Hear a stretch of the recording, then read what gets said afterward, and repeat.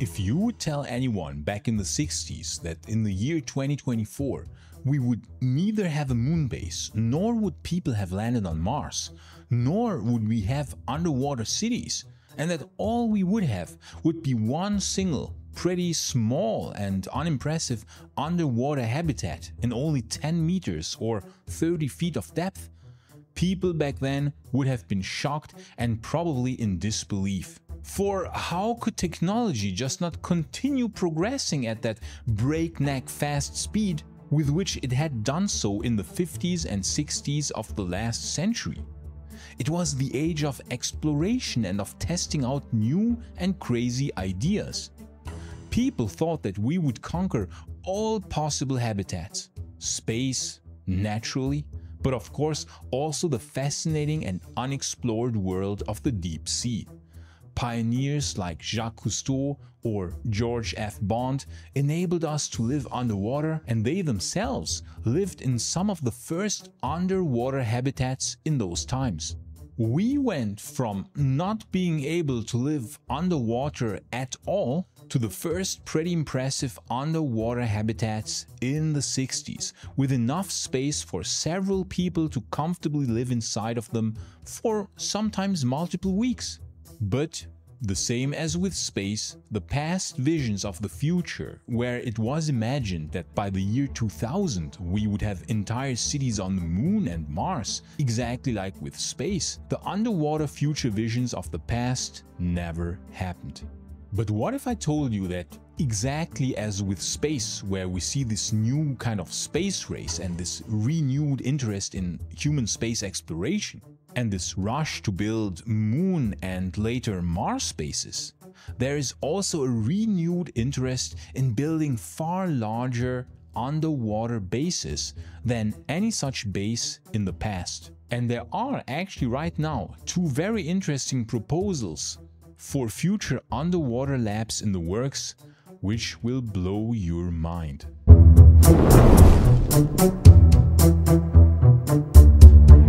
Sometimes the future that we imagined way back takes longer to materialize. Okay, maybe a lot longer, decades longer, but such is the reality of economics. Yes, we could have built moon bases in the 70s. Yes, we could have landed on Mars by 1990, but the problem was the lack of an economically sustainable use case. It would have been entirely government funded. And the same is of course true for underwater laboratories. They depend entirely on funding and were very expensive to construct and to maintain. But with advances in material science, with advances in manufacturing, we can now build underwater laboratories much cheaper and at a much larger scale than what would have been possible for the same price back in the 60s. The use case now is of course the scientific exploration of the ocean and of marine habitats, and with growing environmental concerns, this is now a cause where you can find a lot more backers and investors than you could have back in the 60s. And believe it or not, there are currently two very promising underwater laboratory concepts in the works, which I think both have very good chances of being realized. One is called the Proteus, and it is by the Proteus Group, founded by none other than Fabien Cousteau, the grandson of the legendary ocean explorer Jacques Cousteau. So it seems that a fascination with the deep sea definitely runs in the Cousteau family. The Proteus Ocean Group is a social enterprise which aims to build the first equivalent of the International Space Station of the ocean. So basically the first international ocean station. And this can be done for the surprisingly cheap sum of $135 million.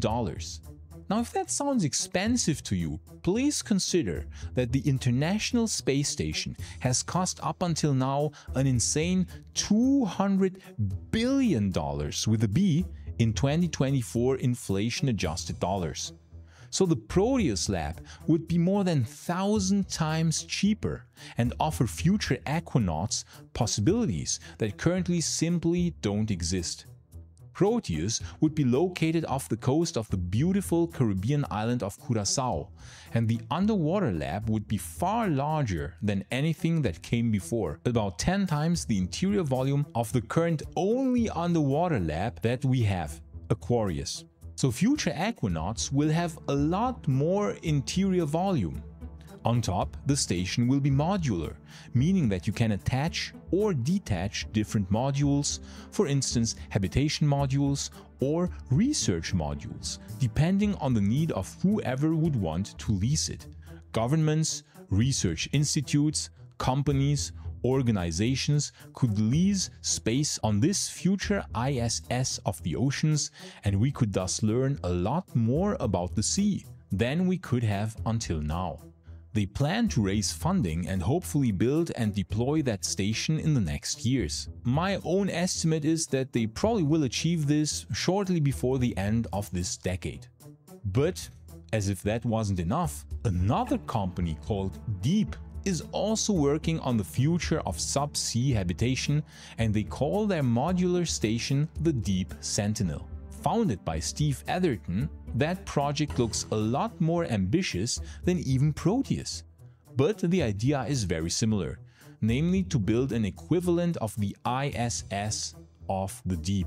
Sentinel, however, would allow to build even larger underwater stations than Proteus, since the modules themselves are so large that even one module alone would make for a pretty decently sized underwater laboratory, looking even roomier on its own than the entire Aquarius reef station, which is currently, as I mentioned before, the only underwater laboratory that humanity has. But combining multiple of these base modules, very large underwater stations could be built, far larger than anything we had in the past, even larger than the previously mentioned Proteus station. The Sentinel stations would also be able to withstand higher pressures of up to 200 meters or 600 feet of depth, and since I have played far too much Subnautica a few years ago, I can't tell you how much I like the idea of these modular stations at such high depths.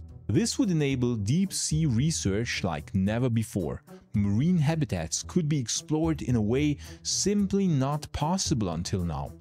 I hope though that the many round windows in the animations and renderings will be able to withstand the high water pressure at such depths. This will certainly need a quite strong transparent semi-metal alloy of sorts. Transparent aluminum? That's the ticket, laddie. The cool thing about Sentinel is that it is redeployable, meaning that since everything is modular, once a station would have reached the end of its life, it could be collected, refurbished on land, and then simply redeployed somewhere else. Proteus, as well as Sentinel, could revolutionize many fields such as underwater archaeology, deep sea habitat exploration, and could even serve as a training ground for future astronauts by offering a space analog simulation environment for testing spacesuits for future space missions. I think that it's really about time that we finally build far larger and more capable deep sea laboratories and habitats, and it seems that sometimes the future that was imagined a long time ago just needs longer to materialize than we would have imagined. Technology doesn't progress in a straight line. It sometimes progresses too fast and then it needs to take a breather until the next growth spurt, which then goes far higher than we would have imagined. So maybe in 20 years, we will not only have bases on the moon, possibly even on Mars, but also below the ocean, in order to explore that vast unknown, which we sometimes seem to understand even less than space.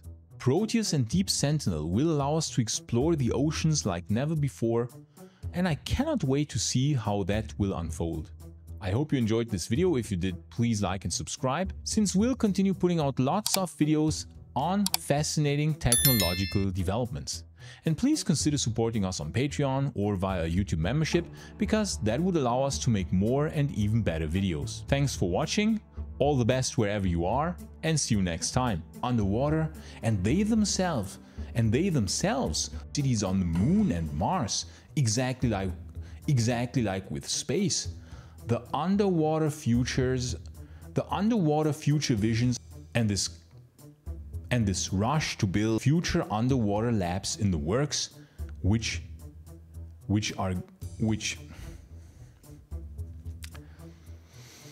and there are actually